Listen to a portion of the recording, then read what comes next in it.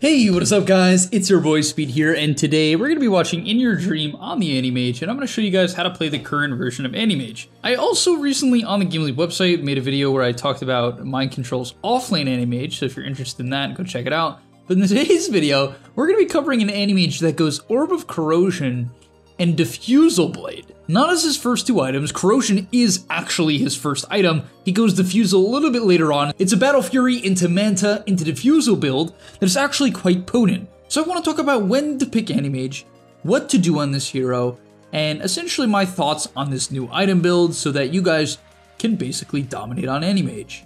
And so yeah, if you're excited for today's video, smash the like button, subscribe to the channel, and literally every single day for the GameLeap website, we're pumping out content like really good stuff that's going to help you get to the next level. If you're stuck, you don't know like why you're not gaining rank, and you think, oh, it's my teammates, or I don't know what it is. Is it my items? Is it my mentality? Is it my skill build, my talent build? I'm going to help you get a much more clear picture over on the website, so click the link down below, sign up, and I'll see you guys there. So the first thing that you're going to notice is that he has an Orb of Corrosion. Now, I think in most lanes, honestly, this is a great item.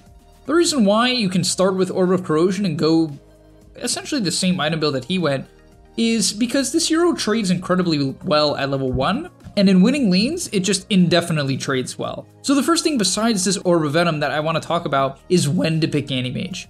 I honestly think that in 99% of games, this hero is optimally picked as a last pick. Now you could say, Speed, that's the case for every hero, right? Like, I want to last pick every hero. The thing is, I think ANTI-MAGE is particularly good as a last pick. He always kind of has been. This isn't really new news. But if you aren't too familiar with the hero, or you just haven't thought about this as of late, it's important to understand and think about. Because in this lane, Clock is not good against ANTI-MAGE. Why? Because Clock has to get in your face to do damage. This is horrible against Mana Break. You do not want to trade into Mana Break at the early levels. That is why ranged heroes that can kite ANTI-MAGE are generally much better against him, or melee heroes that can push him away. Something like Mars, I think, is much better against AM than something like Pango that essentially has to get in your face to either cast spells or just do damage to you in general. As you'll see in this clip here, as he proceeds through the lane, the main gist of ANTI-MAGE is as follows. Keep your HP as high as humanly possible. If you take 50 damage, eat a tango. If you take 100 damage, you better eat a tango. Essentially, you just want to keep your HP at a high level and slowly chip the enemy down. If you are in a very, very favorable lane, like he is in this game, he literally has a Death Prophet position 5, a top tier laner, against a mediocre Clock, right? Clock doesn't trade well into DP or into ANTI-MAGE, and then a Pango, which is a super mediocre hero against AM in lane. As a result, I think it is crucial that you do what he does here, which is walk up, do not draw creep aggro until you're in attack range, and then hit them. That's it. Walk up, you're gonna notice he's gonna walk up, doesn't hit until he's literally in range. This causes none of the creeps to aggro to him. This is gonna save you a lot of HP in the long run. These type of small efficiencies really add up, but he's gonna hit, move, hit, move, hit, move, and they buffed ANTI-MAGE in the recent patch in the regard where if you burn someone's mana, they get slowed. At level 2, it's a 20% slow. It obviously works quite well with Orb of Venom, and it drops this Pangolier to 261 movement speed, basically putting him at, snail's pace. I think it's actually lower when he's mana burned, yeah. So it's 200 when he's mana burned, so he can't even move at all. And this actually does end up in a kill, I believe, onto the Pangolier, and Clockwork almost dies as well. So it goes to show AM is one of the best laners in the game if you have a favorable lane. So that's why I like this hero as last pick. I generally would only want to pick AM in games where I know my matchups against me are good, right? And my support is good, right? For instance, if I have an AA, I'm going to be a lot more skeptical of picking AM. You still can if your matchups against the enemy are good, right? Maybe the enemy's offlaner is something like, well, let's just use Pango for simplicity's sake. And the position 4 is like a Tiny, right? A hero that doesn't do anything to you. Even with an AA in that case, you could pick AM if you have other good matchups. In this game in particular, he's against, well, you guessed it, Medusa. And yeah, essentially once you pick up this Orb of Corrosion, which you should only rush in mega dominant lanes, please do not rush this in a bad lane. You're gonna grief your game. If you rush this, I know people are gonna do this, you're like, Speed told me to buy a Corrosion. And they're against like, they're against some Viper that they couldn't bully early on. It's like they're against like a Viper hoodwink lane and they rush Corrosion. And then like, to be fair, you could have go Corrosion in a lane like that if you're gonna like double down and just try to kill them. But if you don't know what you're doing, and you go Corrosion in a lane like that, oh my god, you're going to feed so bad. But look at this clip here. A couple attacks just completely ruins the Pangos movement speed, and mana pool, and they chase him down. Beautiful body blocks by the Death Prophet, and they pick up the kill. And once again, if your lane is dominating, double down on winning the lane by going treads. If your lane is a little bit more difficult in this case, it's, maybe your pace is slowed down a little bit as he picks up another kill, my god, then you can go for Ring of Health. Lane is winning, treads and corrosion. Lane is difficult, Ring of Health. It's pretty easy to understand. Now, in this game in particular, he maxes out his Q. If you're gonna go an item build like this, where you go treads corrosion, I absolutely love this, right? I just think it's incredibly good at fighting early on. And yes, AM can be played as a fighter within these early levels if he has a good laning stage, so just keep this in mind. Outside of that, AM is exactly the same in terms of his mid-game, so I'm not really going to focus too much on the mid-game. Essentially look for the open farm, prioritize lane creeps heavily over jungle creeps. AM is not efficient in the jungle, and therefore you need to ask your team to make plays and open the map for you. This has always been the case for the hero. I just wanted to reiterate it so you guys understand, hey, I need to prioritize lane creeps or my Battle Fury timing will suck, especially in this patch, man. Oh my god, with some of the camps, dude, like the Alpha Wolf camp, why does it make you do half damage, huh? Why does the Troll Slapper, whatever the creep is, smash the ground and do like 300 of your HP if you mess up? The creep camps are insane, dude. Like the Troll camp, you can't even kill the skeletons for your life. It's miserable. So instead, I love what he's doing. Splitting the map, clearing the camps. You want to push up as far as you can while you can. That's basically the mantra of AM. Push up as far as you can, as long as you can. One thing I will say though about this version of Anti-Mage, considering you have a corrosion and a pretty solid HP pool, especially if you opt for the 9 strength talent like he does, you can fight in the early game. I even think that buying a magic wand on this hero, while it's generally advised against because it slows down your major timings, if you plan on like taking early skirmishes, and we're gonna see him do that here, and take the 9 strength talent, I highly recommend buying Wand and Band of Elven Skin from Yasha and like doubling down on getting these early stat items, because you actually do a ton, right? Now that you slow people for 40% if you burn their mana entirely, you have a great way of chasing people down in the early game. Previously, Anti-Mage would get kited no matter what, right? Like, it was impossible to stay on top of people. With this item build and skill build and change, you can actually do that, and you can see he's gonna show up to the fight. Love what he does here, doesn't blink in. You don't wanna blink in unless you have to. If you blink in, you put yourself at a major risk of getting bursted and targeted. Try to walk into the fight. It sounds crazy. It's like, what? Walk into the fight? Yes. When you are an early game Anti-Mage with a mediocre HP pool, not bad, good for AM standards, but a mediocre HP pool, don't blink in. Save it to reposition, save it to change targets. Like here, he sees a completely isolated Bane and chases him down. Good ulti onto the Bane, secures the kill, finds the Pango, wins his team a nice fight. But also keep in mind that fight was based on his farming pattern. He didn't just run around the map and then he's not running around the map just chasing people, waiting for a fight to break out, just like following his team. That is absolutely not what it is. For instance, like here, his team's getting invaded again, right? You might show up if the fight looks good. Maybe he'll jump the Bane if his teammates decide to go in. They don't? Okay, I'm gonna continue farming. Stick to the old game plan. Just keep in mind if someone overextends, you're very good at punishing now. You should, look for that.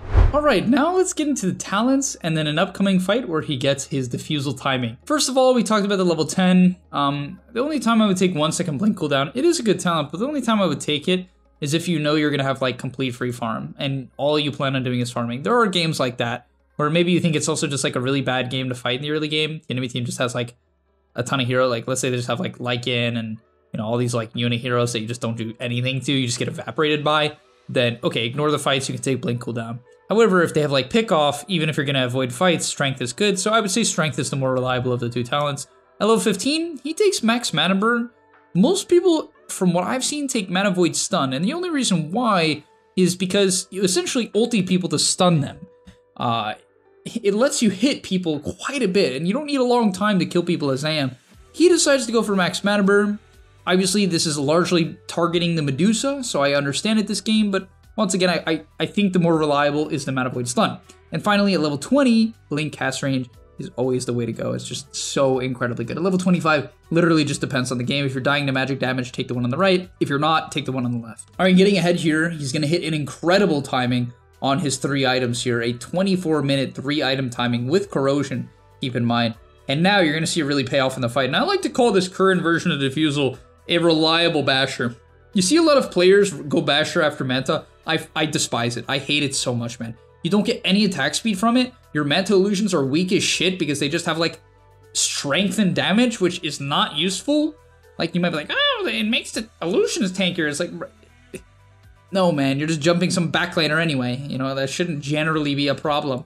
This diffusal is so much nicer because you get Agi, so you actually get 15 attack speed, 15 damage. The 15 attack speed is a big deal for me for the cost, and then you get a reliable slow, a reliable disable. You reliably can stay on top of people. Obviously, it's not great against certain mobility heroes, so you have to keep that in mind, but especially in a game like this where they don't have the best disengage, especially when he's going to be targeting Medusa, this is incredibly good as a build, and you're going to see it pay off. Even just his right clicks with Diffusal and the Mana Burn talent, take a look at the Medusa's HP pool or mana pool. It's already gone, but even with like no mana remaining, one auto burns 300 mana and does damage to her HP. So you can see how significant that actually is. And this whole idea of just focusing on burning people's mana is better than ever, right? Because of the fact that, once again, your Q slows if they are out of mana. And so you're going to see that here. Medusa literally cannot move. It's kind of like a Scotty slow. In fact, it is almost as good as a Scotty slow. Now, in terms of your major timings, I would say your 4th item timing is your biggest spike. Of course, you can fight on your Manta timing. You can fight on your Diffusal timing. It's all about just finding separated targets for AM. That's kind of the main gist of this hero in the late game or even mid game, largely. It's looking for isolated targets. For instance, here with the Blink, the cast range talent, and his Abyssal, he's easily able to take down this Pangolier, forces out a Bane reaction, catches that guy as well. So when you're playing AM, when you're winning the game, you really need to stare at your wards. If you're never getting these clean pickoffs as an AM player, and you're only just trying to go for like Dota Cinema, 5-man anti-mage ulti team fight, it's like, dude, if that's the way you play the game, you're not gonna gain MMR as an anti-mage player. You're just not. Right? You need to look to do what he just did. What he just did is the highest skill thing you can do on this hero, outside of like pushing waves effectively, in my opinion. Yeah. Either way, he's gonna keep farming. Just never stop farming on this hero, obviously. But I like what he's doing here. All right, upcoming here, we're going to see the Anti-Mage Medusa matchup really come into play, and you're going to see the mana burn with this build just decimate her. It's insane, man. Like, really, it is quite insane. So take a look at this clip here. First things first, when you get Aegis as AM, it's really good to do what he's doing, which is push up, right? Push up and then cut across.